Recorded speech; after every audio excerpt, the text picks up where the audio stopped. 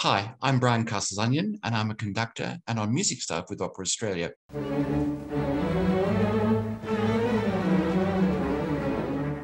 The production that really sticks in my mind, Puccini's Madame Butterfly, on Sydney Harbour. The production itself was art. The costumes were wonderful. The performers were splendid. The director extracted the most beautiful nuances from the performers. Puccini's magnificent score, it all combined. That was the most wonderful production I've ever worked on or seen in my life. The Baz Luhrmann production of La Boheme was a benchmark. We'd never seen anything like it before. It was like a film.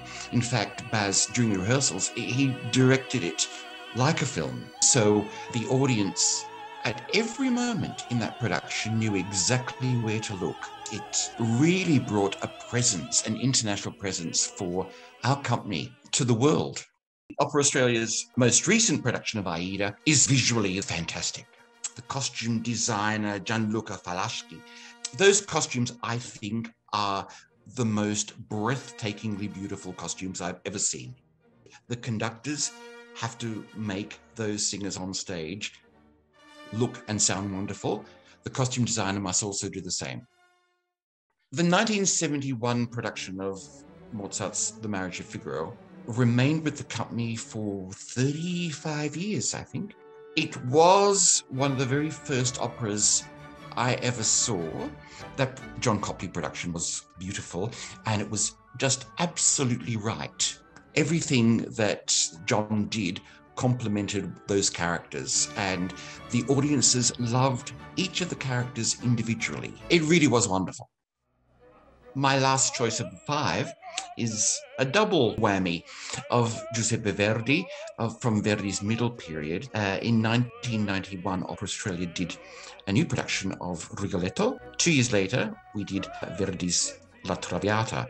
The 1991 Rigoletto was a La Dolce Vita production, which remains in the repertoire of Opera Australia to this day.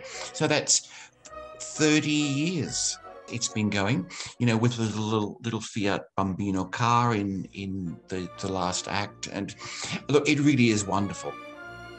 An equally wonderful production of La Traviata has been with the company every second year. We had the Argentinian conductor, Carlo Felice Cilario, and his reading wasn't just conducting what's on page, it was telling a story. So I really can't choose between the Rigoletto or the Traviata, even though they're quite different styles of periods, same director, same conductor. They remain in my mind. I love them.